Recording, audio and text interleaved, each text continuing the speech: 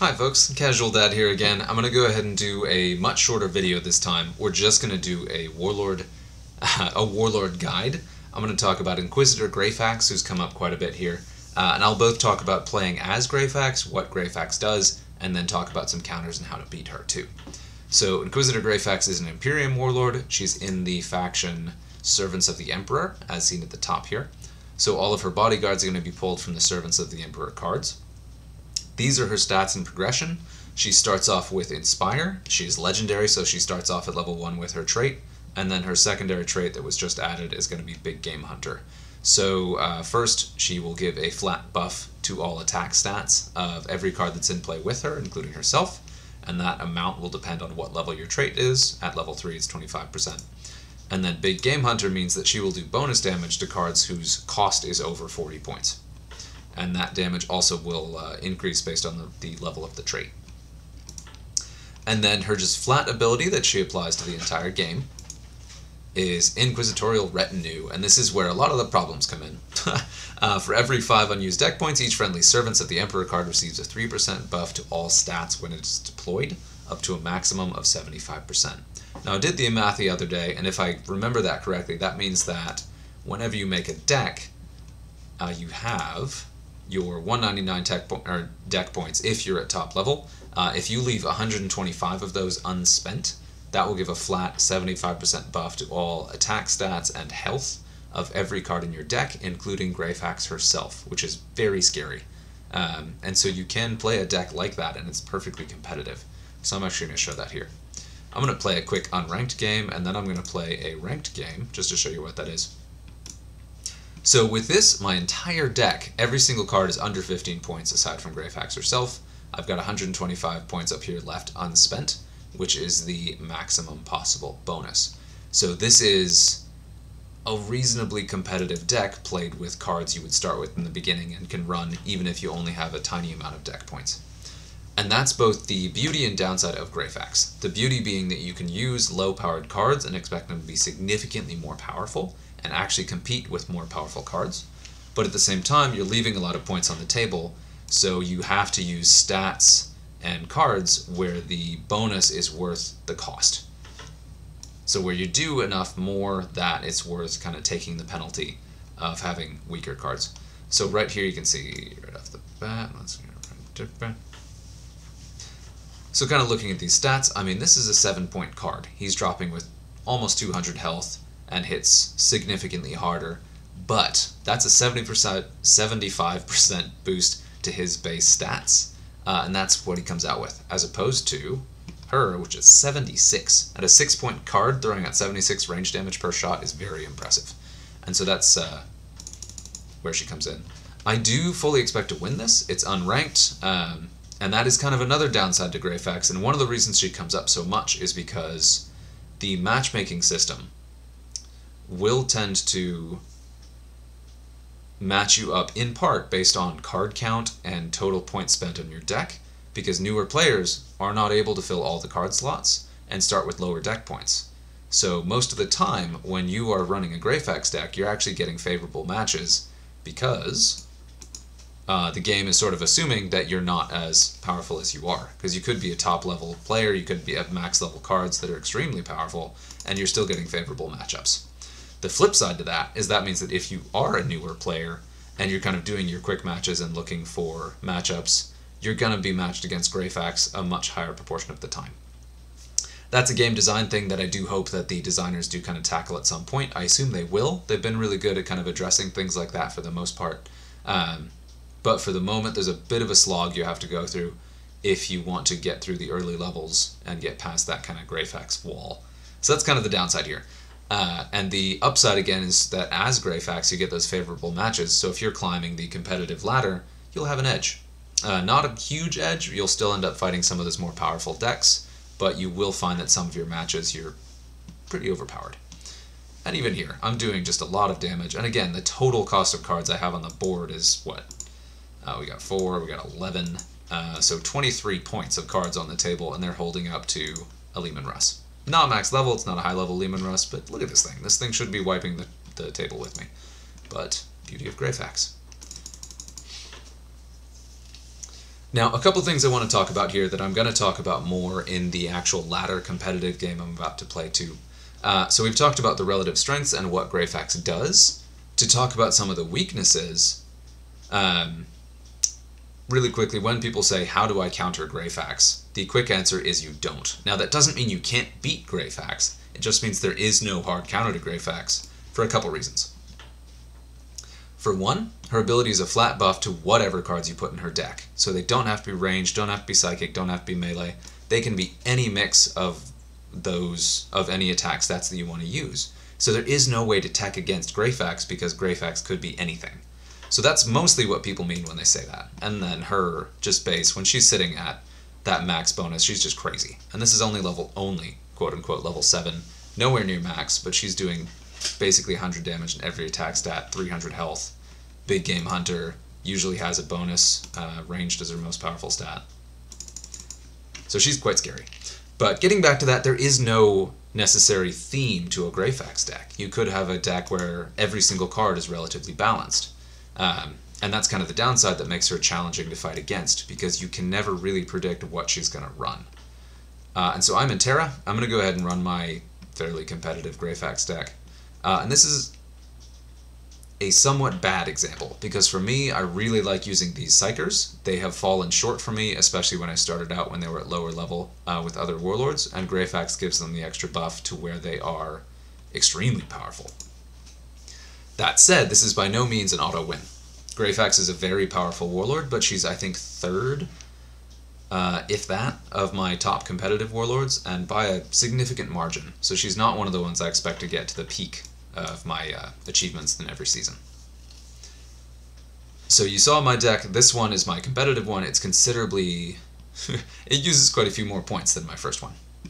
So my bonus is not that max 75%.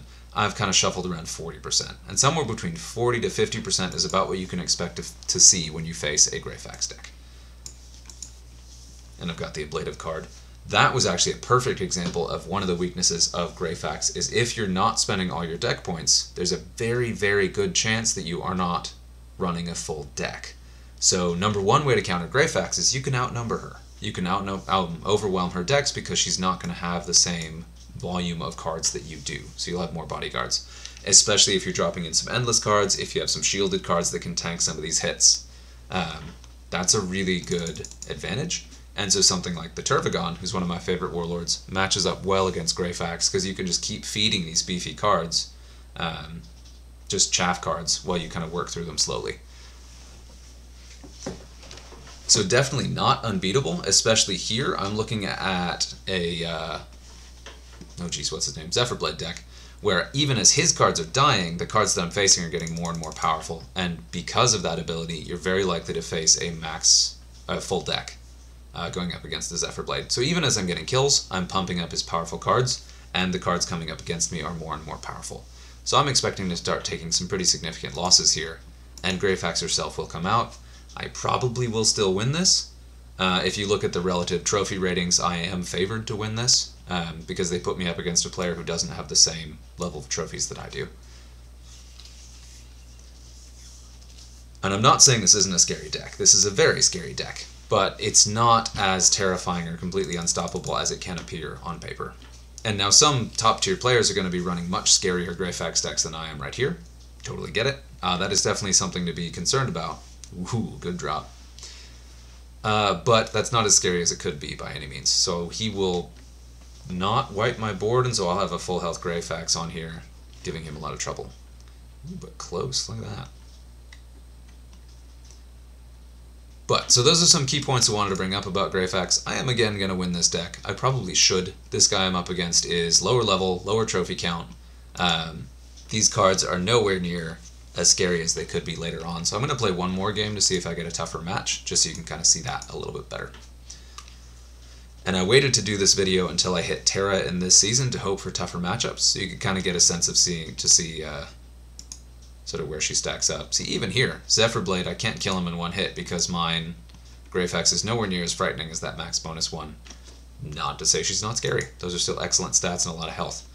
And I don't have to kill this guy in one hit because I have every advantage right now.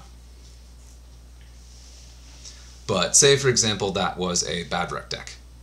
Even Greyfax really struggles to chew through the hit points of those cards while taking that damage back. And because of the kind of infinite chain attacks they can do, Badrek is one that really can give Greyfax some trouble. So again, I'm going to play another game. We'll see what I get. We'll see how it goes. That's the wrong button. There we go. Same deck, of course. You see other variants of this, and the Full Psyker Greyfax is one you'll see fairly often. But it's a good thing to note that it usually gets beat up by Akaran because he's got Tigurius. And Tigurius has the damage output to counter my Psykers, and has the die twice because of Captain Akaran. And then you get Njal in there balancing it out, and it's usually a bigger deck that's harder to get through. So that is exactly the kind of thing that really gives Greyfax trouble, is a full deck that's especially durable that can really hold you down. And this too, again, I'm higher rated, especially after that last fight, so I should win this, but mostly by virtue of his cards being lower level. If those were max level, like if this guy was anywhere close to his max level, I would be in real trouble here, and I still probably am in trouble. I have the edge where I'm doing all psychic attacks and he doesn't have any psychers, so that's nice. I do have the hit points and damage to counter in melee, so I should be able to take this down, especially because of that big game hunter on Greyfax. That may make the difference in this game. And this will be the first time that's come up for me so far this season, since they added it. Hopefully that's helpful to kind of help you learn how to run Greyfax if you really want to, and also understand how to beat her if you're sort of stuck in that Greyfax wall. I totally get it. I definitely hit some Warlord walls early on when I started out, and Greyfax in particular can appear just very intimidating. But I hope this has clarified that she's not unbeatable, and does have some kind of measurable weaknesses that you can exploit. And also seeing how a deck is played by a human player can kind of show you where it has some room to counter. Let's see.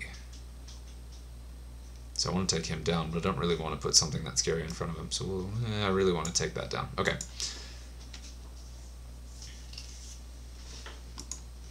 And this is one I'm being a little bit edgy, just because you never know when this deck can turn. Mazrog can really hit you hard, and I haven't checked what level his Mazrog is. Chances are it's not high level, yeah.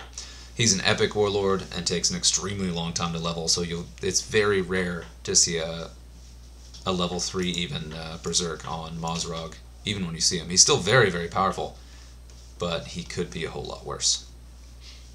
But he can just take so many hits that this is still going to be somewhat close, I think. And again, I'm saved here by being matched up against a player who's sort of I don't want to say just outmatched, but he's lower level. He's not. This isn't an even fight. This isn't a fight that we should be having.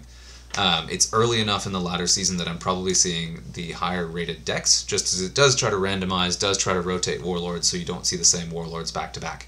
And it being this early, there are not that many players who are actually in Terra yet. So that makes it a really good time to ladder if you want to be particularly aggressive, because you'll get matches like this one where you are favored. That said, it's also a bad time, because if you're only fighting decks that are higher rated than yours, then you'll only progress. You'll only progress by 45 points per match. So 45. So it's a very slow way to advance, but it's a safe way to advance because you're playing early, and it kind of helps you get to Terra early and helps you kind of rank higher.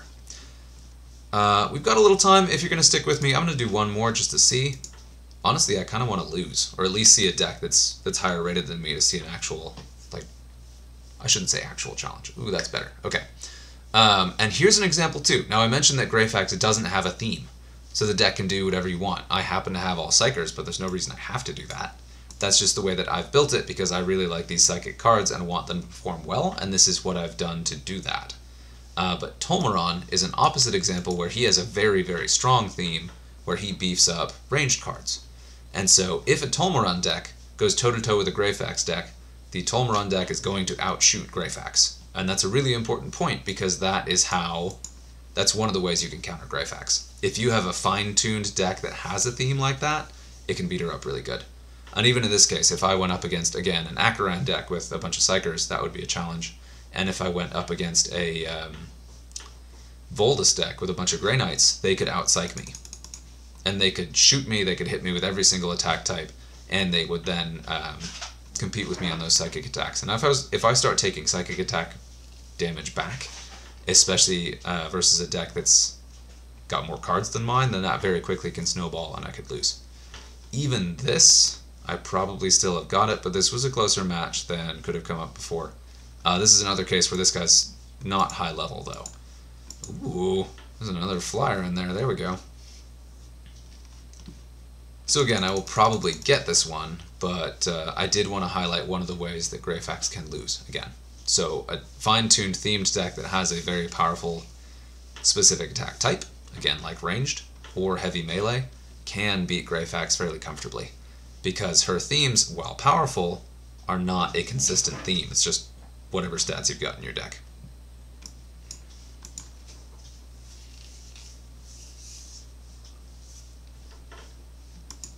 Hopefully I didn't embarrass anyone watching the stream by playing against one of their decks, but yeah, we'll see. Okay. I mean, if you're still with me, these have been really fast games. I think I'm going to do one more, and then I promise I will stop after that, and I appreciate you sticking with me if you've made it this far.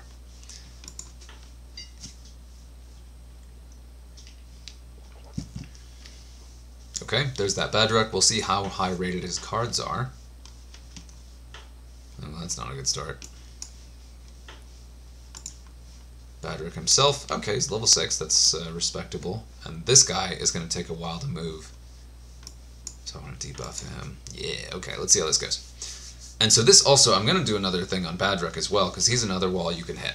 So I'll talk about the top tier ladder decks at some point, but I wanted to go ahead and highlight Greyfax first, because she gets talked about a lot, especially recently. But then also I want to make sure to cover Badruck, because he can be one of the most frustrating decks you can face. And especially as a newer player kind of getting started, there's a wall mid to late in the season around 2k where any deck you have that's in that 2k ranked range, you're just going to keep hitting Badrucks. Not constantly, they did fix that, the matchmaking ladder a little bit, so it tries to match you against Warlords you haven't seen within a set rotation. So it's not just Badruck, Badruck, Badruck, which it used to be when I did it. But still, he appears very frequently, to the point where, there's a bonus attack. So once those bonus attacks start chaining, then you really kind of have trouble. And this is why I have these area effect cards here to take down those shields, to strip shields off cards like this one. But yeah, so Badruck, major advantages, has a bunch of fast cards, so pretty much always will attack first. Has a bunch of extremely durable cards, so you have to work really hard to remove them. And then also has the ability that lets him chain ranged attacks. So getting rid of those is great. But then he's going to drop Badruck himself. Luckily my Inquisitor was up against Smirket, the Gretchen, so he didn't really take a buff too much. But it's probably the plane, probably a decent level.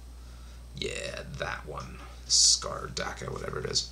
Now when this guy's max level or high level, when he lands, he can throw out 130 odd damage on the drop, trigger the follow-up shots that are hitting for some absurd level of damage, and he's going to activate now because of Badruck's ability, and we'll see if that's enough to kill. It is, okay, and that'll do the chain, and that'll be a board wipe. So this actually is exactly what I was looking for, is a game that's slightly more challenging and does show off some of the ways you can beat Greyfax. Unfortunately, it is a Badruck, but that is one of the cards that, or one of the Warlords that can definitely give Greyfax a run for it. I'm pretty sure I still have this, because this is not by any means a max level Badruck deck, and having that Smirket in there instead of a punchier card definitely was good for me. But it is going to be closer than either of the other two, not only because I have Greyfax on the field, but also because I've got her on the field against a full health enemy, and Badruck himself has pretty significant HP, so it's going to take probably 2 or 3 turns to chew through him. But we'll see. See if I can do better than that. Challenge here is to remove Badruck without losing either of my bodyguards. But let's see what we do. So he's going to do ranged. And I'm going to do ranged right back, buddy. Bring it on. And I got him. Okay. But this again is because these are not that high level. That Skardaka is pretty up there. But having just that 99 damage just that 99 damage. That's how scary that thing is. Yeah, makes it a little easier. I'll try to do some other streams later where I do some more Greyfax leveling to see how high I get. If I hit kind of that 3k range, I'll hit some really scary stuff, and then you can see how it goes. But again, because of the time in the latter season, because of the it's still early in the ladder, like I was saying earlier, so I'm not hitting the really powerful decks yet. A lot of the stuff I'm fighting is just kind of middling stuff that's hit Terra, but there's not much in it yet. At this point, if you look at the actual Terra rating, this is always fun. Yeah, so I'm position 91 in Terra with just 9,100 trophies. So it's really, really early. There are only 100 players in Terra at all, or 120 players in Terra at all. That's usually several thousand, where you start seeing much scarier decks up there. So, but yeah, hope you appreciated this. Hopefully this was helpful for someone to get past that Greyfax wall, or at least kind of feel better about it, about where it is and what's going on, and know that you will get past that. So yeah, good luck. Ooh, one last thing. If you're still with me, of course, then here's your bonus. The most powerful Greyfax decks that I've run into that beat me up at higher tiers when I'm playing other decks usually have Greyfax herself, and then just all of these guys. So the, what is it? Gaunts. Is it the Last Chancers? No. But these guys here, like these guys at 15 points a pop, you can put all of them into a deck about the same size as this one. I think you get all 5 and then you can play around with it a little bit. It's a really good mix of abilities. They all have strong melee and ranged attacks. It's a very flexible deck, and with Greyfax's bonus, that can really beat things up. I've had trouble shifting those decks quite a bit. If they're high level, they can really throw you around. You've got your Barrage, you've got your Fear. Yeah, they are. That is good. So the scariest things I've seen are actually mixes of ranged and melee, which again, no theme, but they're just very powerful cards. So if you have a lean, mean theme deck, it can usually beat them down, but that is what to watch out for. If you have kind of a mid-rangey deck that tries to do a little bit of everything, that's where Greyfax is really going to beat you up. So yeah, that's my bonus. Hope this has been helpful. Appreciate it, and until next time.